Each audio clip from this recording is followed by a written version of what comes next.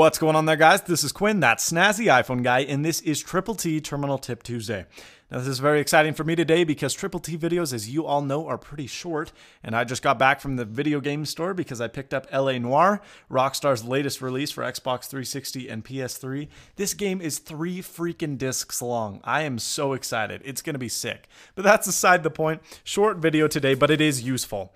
Now, I've always told you to back up. It's very important that you back up, and if you don't back up, you're stupid. You deserve to lose all your files. That was rude, but back up, really.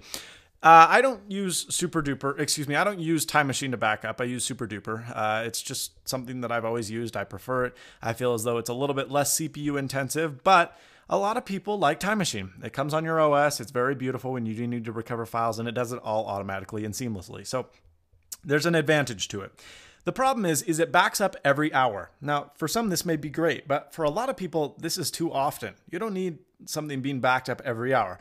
And the reasons this is bad is it keeps your drives running so they don't get a chance to rest, which means their lifespan may be shorter, and you may end up having a failed hard drive, which is worse than not having a backup. So that's one of the problems that they have. And the other problem is when your hard drive is large, it takes more than an hour to back up. So you're constantly just in a total overlap space, which is very CPU and memory intensive.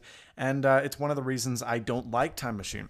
However, there is a very cool terminal tip which you can use to select the interval in which Time Machine backs up. So what you need to do is go to Terminal. You can find it in Spotlight by searching TERMINAL, or open your Finder, navigate to the Applications, and then under Applications, you'll find Utilities, and there it is, Terminal. Now, the command is already pasted onto my clipboard. All you need to do is paste it, and you can find it below in the description below. Now, right there, I had 1800. 3600 is the default, and that's in intervals of seconds. So every 1 hour, your Time Machine backs up every 3600 seconds. Now, you could do it every half hour by selecting 1800, or you could do it, math is hard, is it 86.4? I think that's every day. I'm trying to remember my maths. Maths is hard. Yeah, I think 86,400 is, let's try it. Hold on real quick. 3,600 times 24. Oh, I'm good at math. All right, 86,400 seconds is 1 day, which is great because let's say, okay, I don't need to back up every hour, but I would like to back up every day.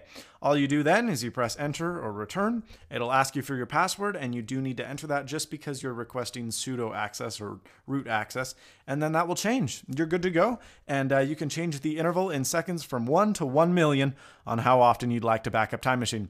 Thanks so much for watching. Please subscribe, rate, comment, and as always, stay snazzy. See you later, folks.